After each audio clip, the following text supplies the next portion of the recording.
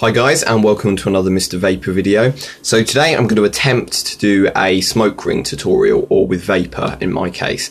So I kind of taught myself to do it with a bit of help from some tutorials, but when I did exactly what people said in the tutorials, I tended to find that it didn't work. So I'm going to try and show you slightly differently and hope that I can help some people learn. I can't guarantee it.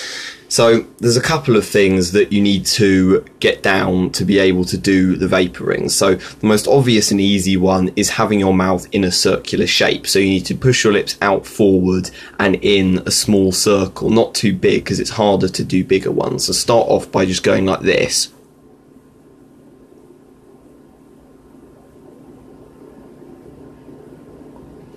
So that's the shape that you need. Not particularly complicated, that part's easy. So the key is the type of breathing, because you need to be able to let the vapour out in short, sharp bursts.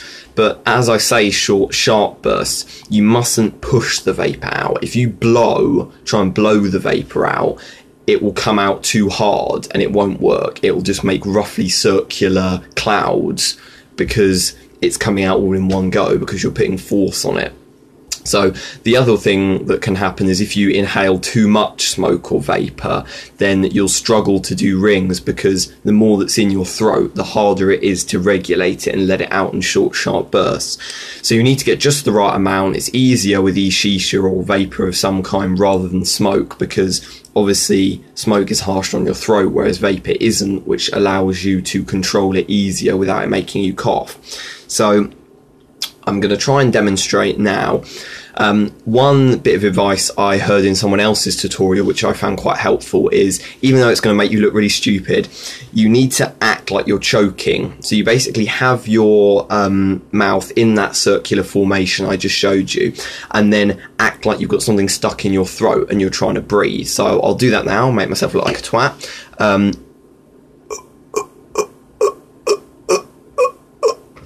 So that's what it is. It makes it look like you're being strangled by someone, but that's the type of release of air that you need. So you're not kind of,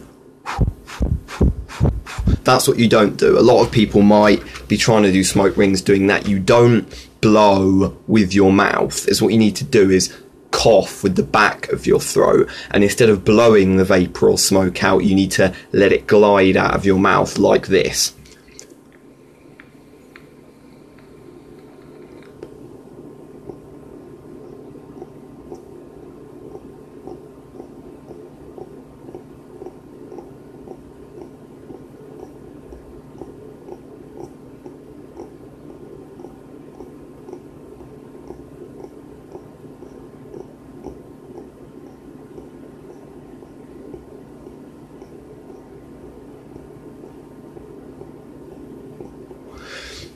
That wasn't perfect. Half of the time it didn't work, half of the time it did. Even people who are quite experienced often can't do it perfectly, because it's really, really hard to get that perfect regulation of the vapour coming out. It's not something that our lungs are exactly designed to be able to do.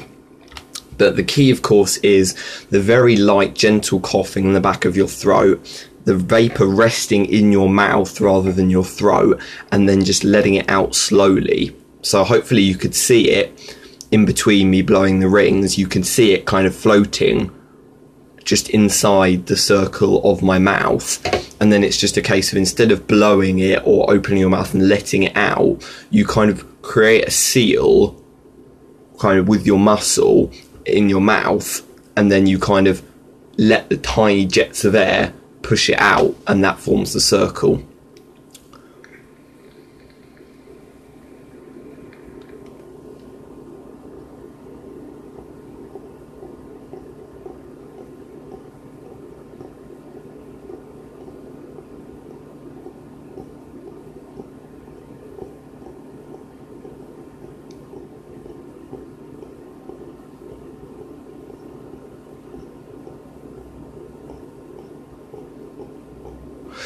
So it's an art, because if you have too much vapour in your mouth, it doesn't work. If you don't have enough, it doesn't work. If you blow too hard, it doesn't work. And if you blow too gentle, it doesn't work. So you basically just have to practice until you get the art just right. So the only tips I can give that are followable is don't blow. If you blow, it doesn't work. I'll show you what happens if you try and blow it.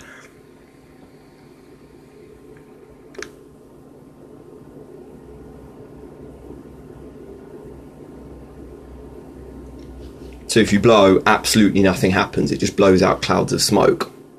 So instead of pushing the vapour out from here, push the vapour out from here. Feel the little feel the little blast of air coming from the back of your throat.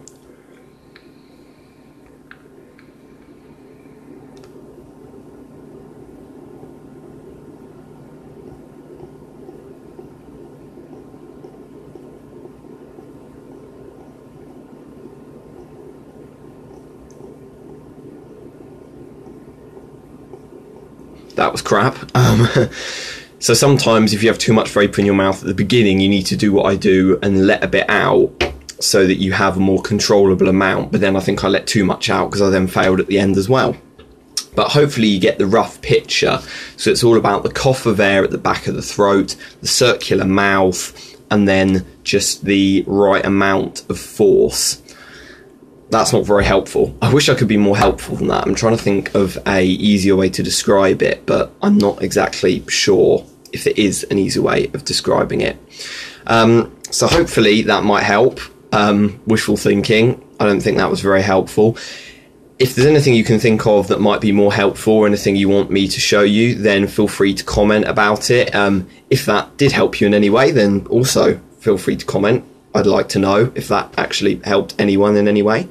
Okay, so on that note, I will end the video. I hope that helped some of you, and please tune in to future Mr. Vapour videos and reviews.